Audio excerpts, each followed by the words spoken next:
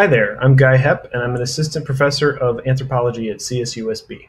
I have a lot of interests in anthropology, which is the study of humans across time and space. In particular, I'm trained as an archaeologist, and I focus my research and also my teaching on early complex societies of Mesoamerica. Mesoamerica is the region we know today as much of Mexico and Central America, and there have been human cultures there for over 12,000 years. There are lots of fun things I can do to bring archaeology to life for our students.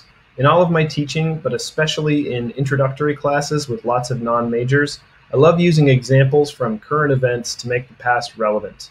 Anthropology and archaeology are more than just fulfilling a GE requirement. One way I've been able to put technology to use in the classroom is with 3D photogrammetry. I produce realistic 3D models of artifacts that I can share in the classroom. I've worked with the Fowl Library Innovation Lab to have some of these 3D printed to pass around in classes and public talks. I wish I could share more of my work with you here, but my 1 minute is up. Thanks for watching.